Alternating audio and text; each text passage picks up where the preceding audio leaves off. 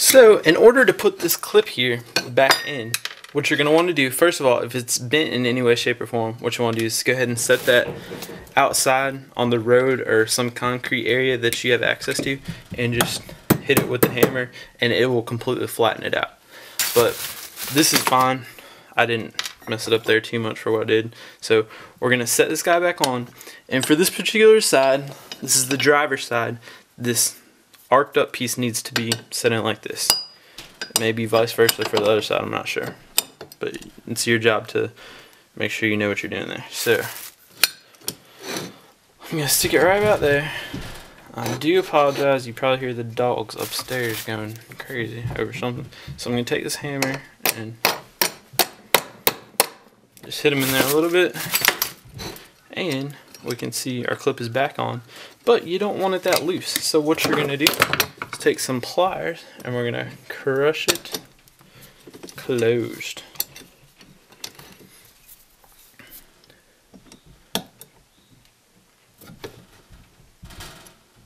Just like that. So now, even if it's wiggly just a little bit, that's just fine. There's no way it's going to come off, so that's fine. So we're going to go ahead and put this back on the car. And before we put everything back together, I'll show you the spots that you need to lube up. Okay guys, now we have these 6 spots that need to be lubed, 3 for each shoe. And I'm just going to do the ones you can kind of see here. What I've done is I've sprayed some brake cleaner on this rag. I'm just going to wipe these guys clean. And then any kind of disc brake or brake grease lube will work fine. It just needs to be a high temp lube for the brakes, and disc brake lubes will work because they're made for that. So this is a disc brake lube by Permatex. So you're just gonna want to make sure they're lubed. And if you don't do this, what can happen is when you press the brakes, you'll hear a squeaky sound coming from the back just when you push the brake pedal, and that'll be your shoes rubbing up against these metal pieces here without lubrication. So it's an important thing. Don't forget it. Alright, so you're going to take your new shoe that's connected to this piece right here, and we're going to go ahead and set them back on your cable. That's your e-brake cable right there. And he comes up and twists like so, and the top sits in there. And the important thing to remember is where it sits in the bottom. It sits in the bottom right there along that little notch. And we'll go ahead and put the hold down spring on and start getting springs back on so your shoes will be set into place, and then we'll adjust your brakes. So the first thing I'm going to do is I'll take one of my pins and I'll stick him back through the backing plate where he came out. And there we go, I've got him through the hole. And in the beginning we used the dikes to take the thing off there, but with this, what I'm going to do is I'm just going to set the pin right there, and I have this tool specially made for this, and I'm going to set this little guy right here. If I can hold him, I'm going to set him in the tool so I'm pushing him that way, and it's going to look like this. He's going to look like that. It's going to be like sticking out. So I'm going to get him up over there like that. I'm going to push, and then on the other side I'm just going to twist the pin and do all the work with the pin to get the pin in there correctly. And once I fit the pin into this piece right here, I will just twist the tool and let up so it catches on the pin. Now I know it might be hard to see here with my hand in the way, but hopefully you can see a little bit better. I'm just going to push down, and then I'll get my pin in there, and I'm twisting from the backing plate side, and now I can just let go because the pin is locked into place. And now the shoe is locked into place, so I'll go ahead and get him where he needs to be, right here and right here. It's kind of aligned right there, and then work on getting the other shoe and some springs in. Okay, next thing we're doing here, guys, is we're going to look at our star wheel adjuster guy. And this is what pushes your shoes out as they wear down, because when they wear down they need to be sticking further out so they can be applied correctly. Now this piece right here is going to go in like that so it can hold the silver guy right here. And we're also going to go ahead and just stick him right in. He kind of just hangs on right there. And this is the driver side drum assembly.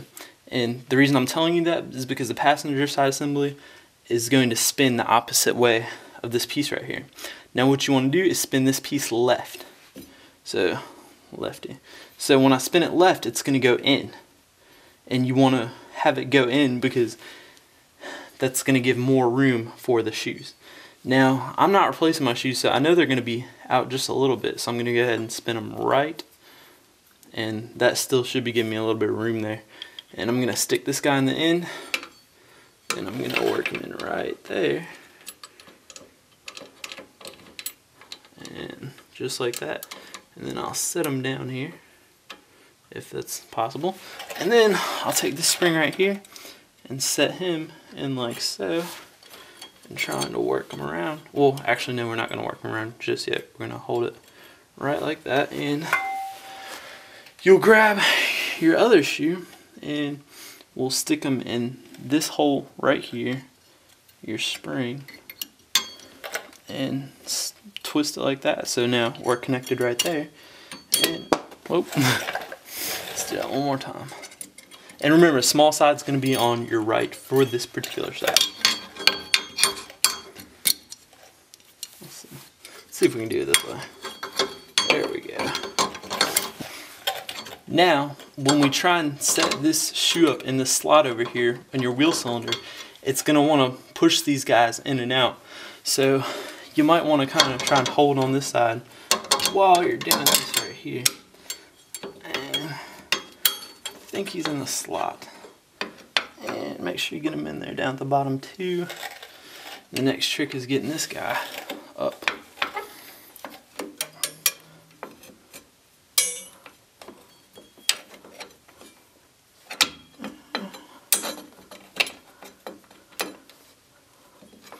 This is tricky. Oh.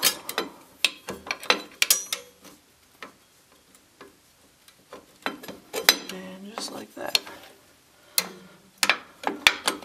There we go. Now, I'm going to find my other pin. There he is. So we're going to take our other pin and stick him through the hole here on the other side. The backing plate.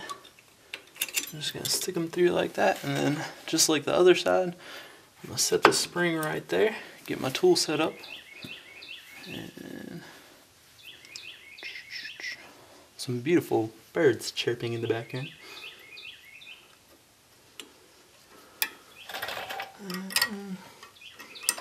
So we're going to push down and then just try and work the pin in there.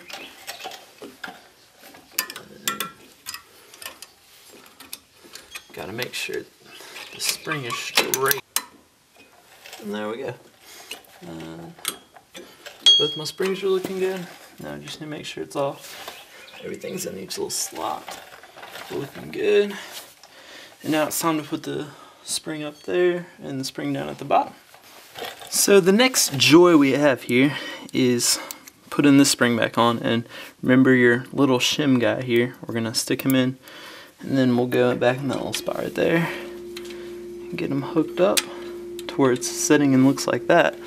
Then I'll take my dikes, wherever they may be, and I've found my dikes here, finally. And what I'm going to do here is I'm going to grab this spring right here and we're going to drop that spring right in there. So, and all the while holding this shoe because this guy likes to slide back and forth up here. And you don't want fluid spilling everywhere, which can happen. So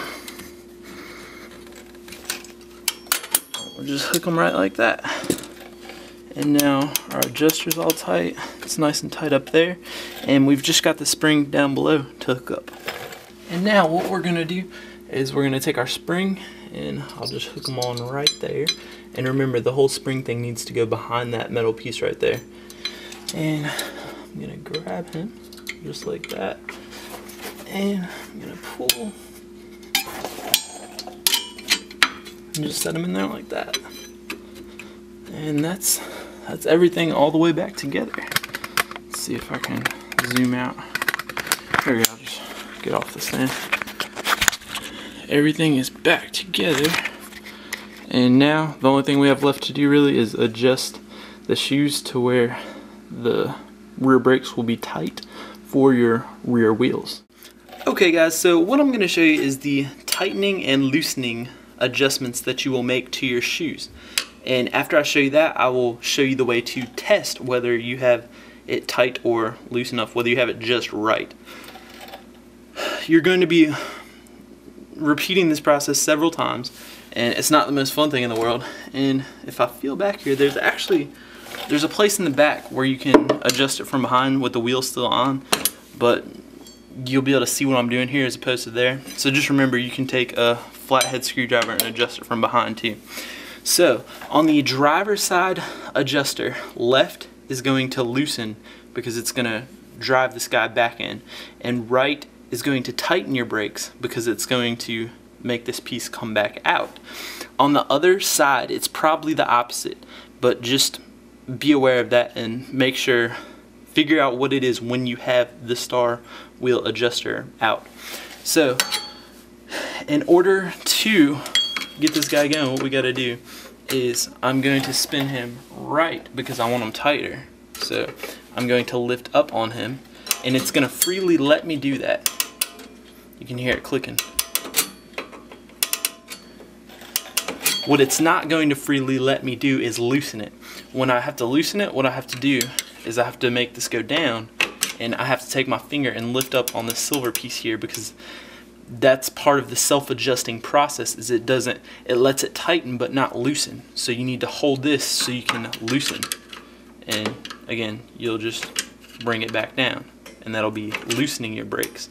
Now again, I need to tighten mine, so I'm gonna lift up on it here.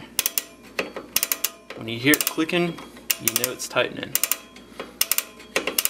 So you'll get to a place where it should be hard to put your drum back on, and we need to make sure our shoes are centered. Oh no, that's not good. I'll fix that here in just a second, but just for the sake of continuing to show you guys here, there we go. How that just went on right there and how it's coming off, I can tell it's going to be too loose. But once you get the stuff back together here and you put your wheel back on, you're going to want to be able to spin this with the wheel on one turn. Okay guys, so I got that spring back on that fell off. That was a pain. Hopefully it doesn't happen to you guys. I've got the drum back on and everything's nice and flush. So what I'm going to do here is we're going to keep our eye on this one right here. I'm just going to give it a push, and as you can see, it's spinning way more than one time. If it's doing this, then when you apply your brakes and you're driving down the road, this drum brake specifically will not be applying. Now what we need to do is go and tighten until I give it a spin like that, and it only spins once. I'm going to access the back here and tighten it until it spins the right amount. And when you're adjusting it from the back there, you'll hear the click if you're going the right way. And I'll show you what it looks like when I spin it and it just does that one turn there. Okay guys, so here I am. I'm in here behind the backing plate, and that's the little spot I'm talking about. And there should be a rubber piece there, and you just pop that right off. So what you're gonna do is you're gonna come in here and you're gonna find the little wheel. As soon as I find it, and when I'm pushing up on the screwdriver, you can hear it clicking, and by doing that I'm tightening it up. So that's how you tighten it from the back. And again, here I'll show you in just a second what it looks like when you have it tightened the right amount. Okay guys, and here I'm at the wheel, and it's not all the way right yet, but I'm just showing you. You can see it's a definite improvement there. We got about 2 turns out of that one, and you can kind of hear it rubbing up against the shoes in there. So we're getting there, but not there yet. Alright, and what you don't want to do guys is over tighten it. Here we are at the wheel again. I'm going to spin it, and there we got about half a turn right there. Let's see, there we go. About 3/4 of a turn right there, and you can't loosen it from back there. So I'm going to have to take the wheel off and the drum off again and pull back on that little silver piece to loosen the brakes. If you attempt to do it, and you'll be pushing that star wheel up against that silver piece, and you could damage it to where it won't lock into tight only. Okay guys, and I finally got it how I want it here. We're gonna take a look at this lug nut right here, and you watch me spin it, and it should spin right about 1 turn. And you saw there, it spin about 1 turn, and that's about what you want right there. So just as long as it's got some grip in there, you should be good to go. And that's pretty much it for today's video. I thank y'all for watching, and I'll see you next time.